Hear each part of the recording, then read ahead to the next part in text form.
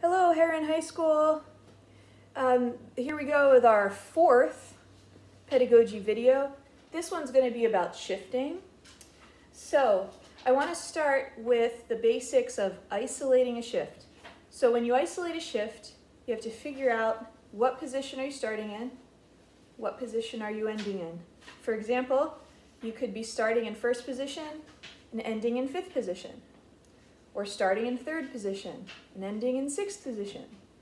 It really depends. So your first step to isolating your shift is to figure out what position you're in. So I'm going to start with a basic shift today, first to third. So I made a little isolating the shift diagram. First I'm going to practice first to third, E to G, G to E. And I'm going to do this with my first and third fingers on the D string.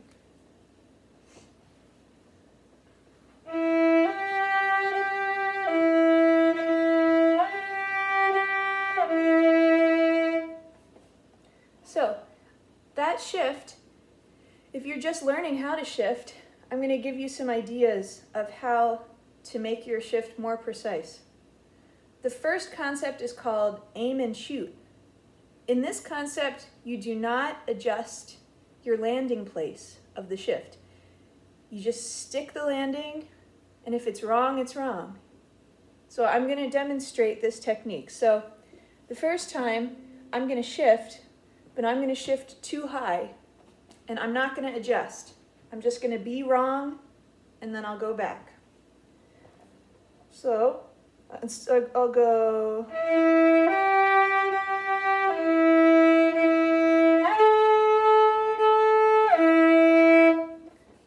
That one was too high.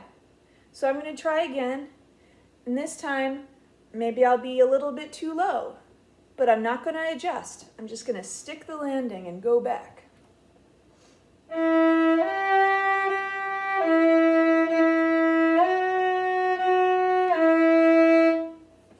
That one was definitely too low.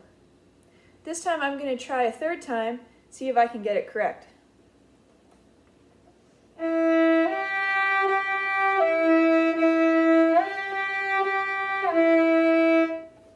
So some ideas that I want you to think about when you're shifting is that it is a fast shift and that it's light.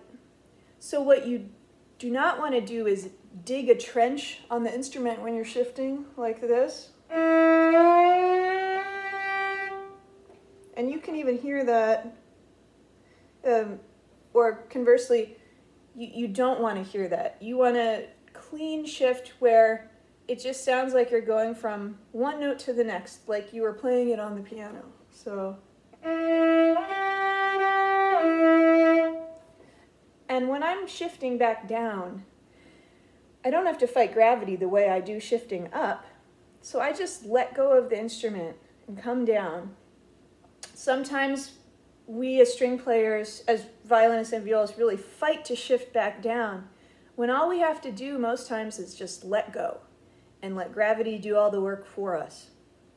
So after we've done the outline shift, now we're going to move to adding some more fingers, because maybe the actual music wants you to shift from F sharp to G. So let's do that one. That's right, Alice.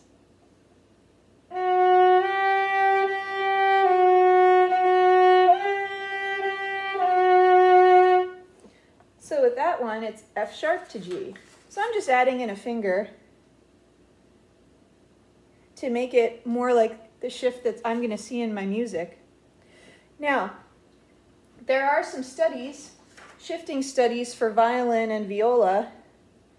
One of them is called Sevcik Opus 8, and the other is called Flesh Scales. And these are the more advanced exercises. You can find Sevcik Opus 8 if you look at imslp.org.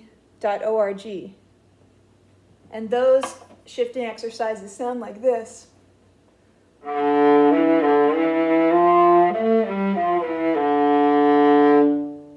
And then it'll go all the way up the string.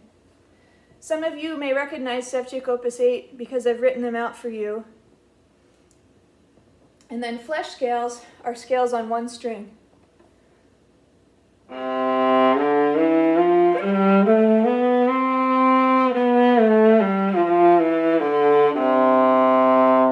And they have various bowings for those for each scale.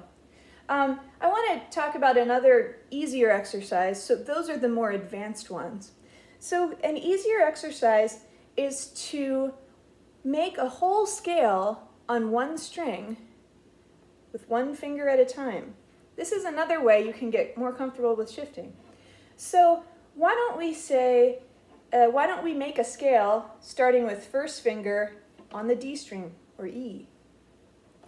So for this scale, I'm going to go, then I'm going to use my first finger to shift to the next note, and use my first finger to shift again to the next note, and my first finger shifts again to the next note, and so on until I've done the whole scale. I'm going to play the whole thing for you now that I've explained how to do it. So,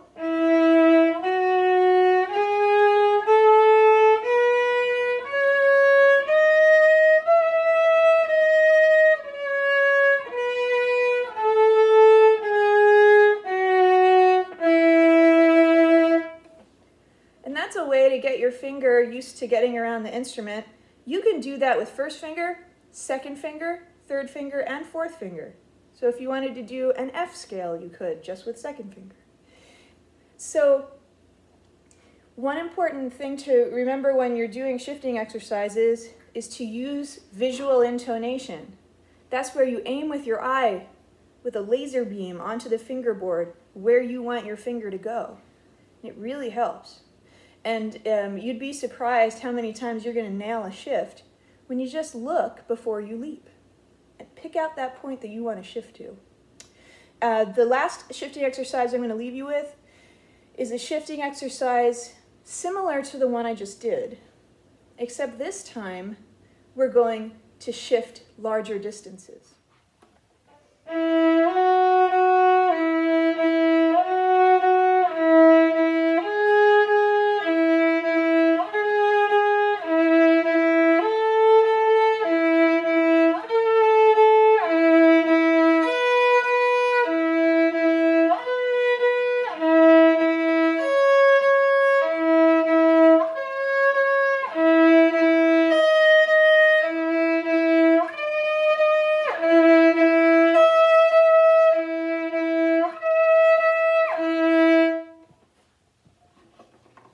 And that is the final exercise in the easy exercise series.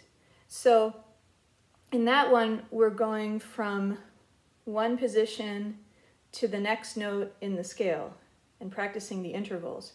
Now, just a couple last tips for shifting technique. So when you're playing, when you're shifting, you have to get over the bow of the instrument by bringing your elbow underneath.